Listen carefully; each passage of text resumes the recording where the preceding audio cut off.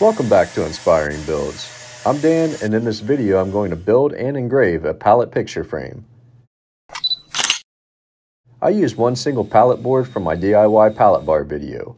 If you're unsure of how to dismantle a pallet, I show more details in that video with a reciprocating saw making quick work out of it. Many of you wanted to see more project builds from my last laser engraver video from Algo Laser. What better way to use it than to make custom gifts for real estate like this one?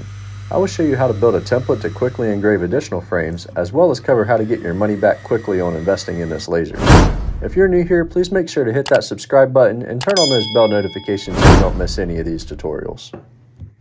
The cut list is pretty simple, with 4 boards for the outer frame and 4 boards for the inner frame. Grab your PPE for safety first. Using this simple crosscut sled, cut off the ends of the pallet boards with the nails.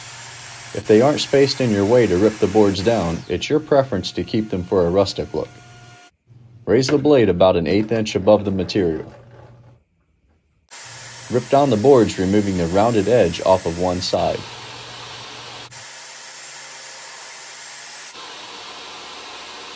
Set the fence to 2 inches to make the rip cuts for the outer frame and 1 3/4 inch to make the rip cuts for the inner frame.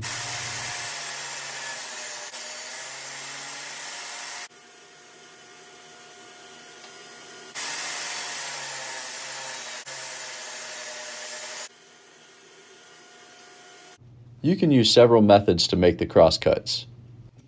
If you want to build one of these crosscut sleds for any table saw, I'll make sure to queue up the video at the end of this one. In that video, I show the 5-cut method to dial in your crosscut sled to make perfect cuts every time.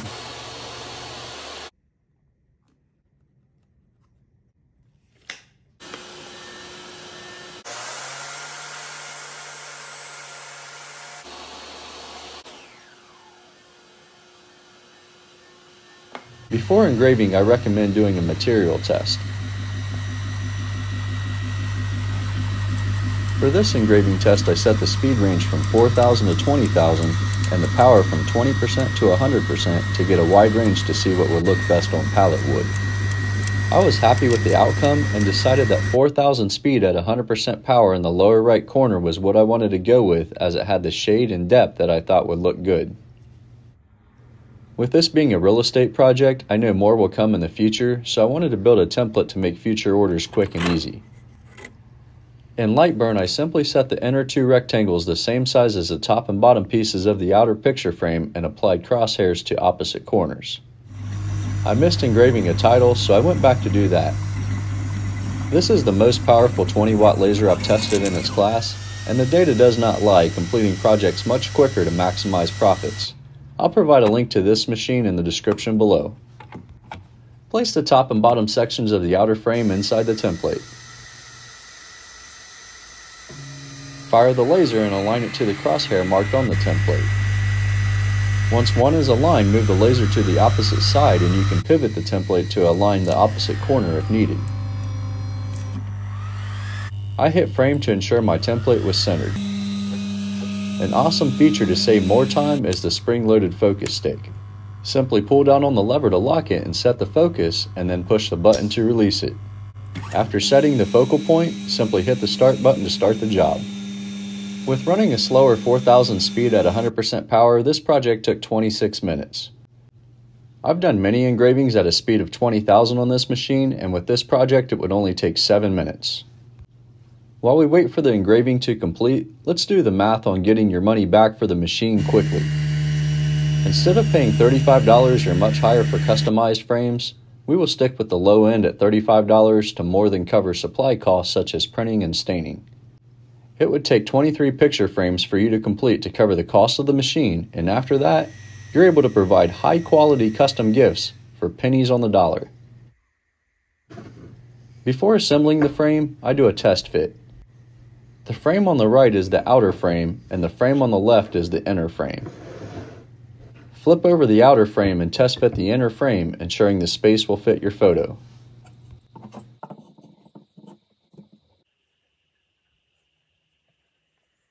I was going to make lap joints, but wanted to make this project simple for anyone using glue and clamps.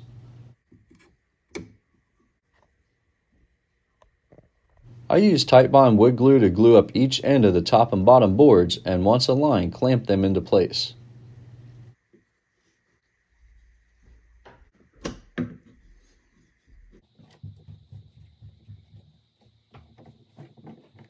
I ensured they were nice and square and allowed 1 hour for cure time.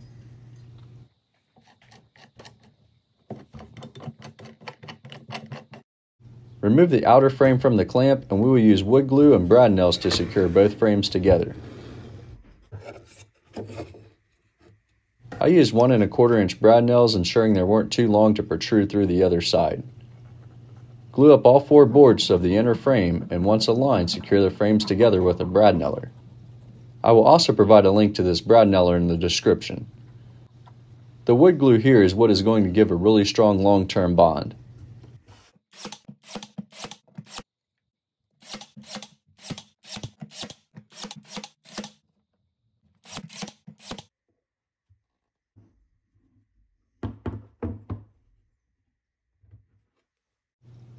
Sanding is your preference. An orbital sander makes quick work, and I used 80 grit since the pallet wood was pretty rough.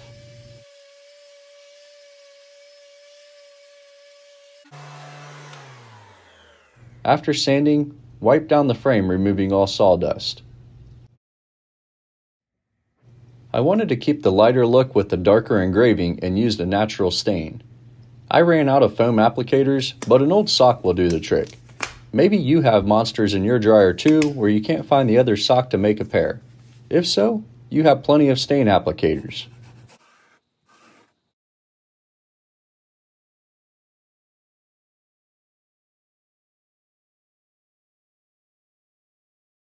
I really like how the natural stain turned out and applied 2 coats.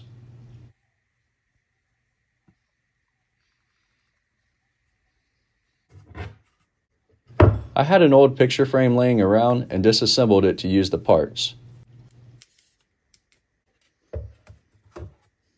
Insert the glass. Well, I was going to, but this was dirty, so I got it nice and clean looking new first. Insert the photo and then the back. These clips aren't my favorite, but can do the trick. Remove the clips with needle nose pliers, and pallet wood is soft enough the clips can be pushed into, applying a good amount of pressure.